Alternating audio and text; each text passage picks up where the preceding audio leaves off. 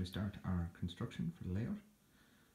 Baseboard is done, and that was done previously. The first thing we're going to have to do is get all the electrics in place.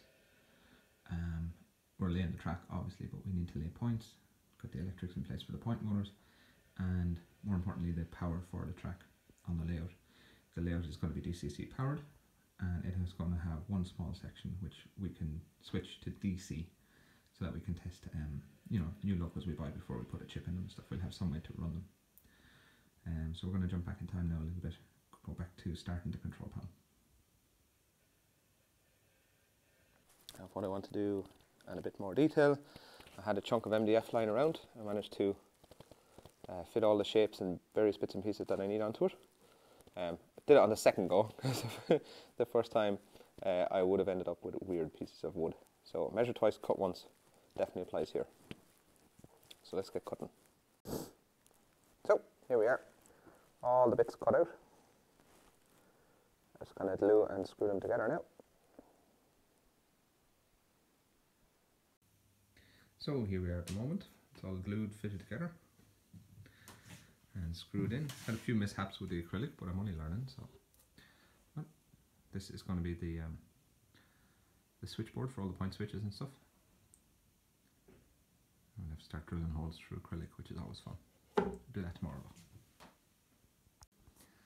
Well, we're getting there. Must admit, I had my doubts. I thought the thing might be too heavy, but it seemed to have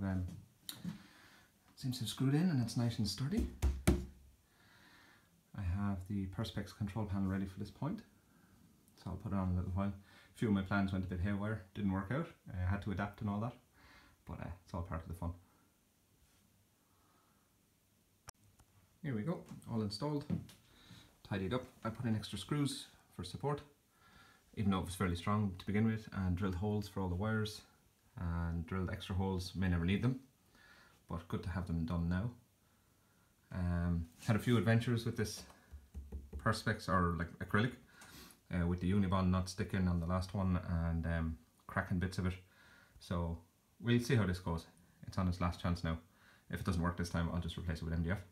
I have put in a little magnetic catch up here just to hold it, which is working pretty well. And we'll start doing all the switches. I assume I don't crack the thing in half when I'm trying to drill holes for all the point switches and everything, so that's for another day.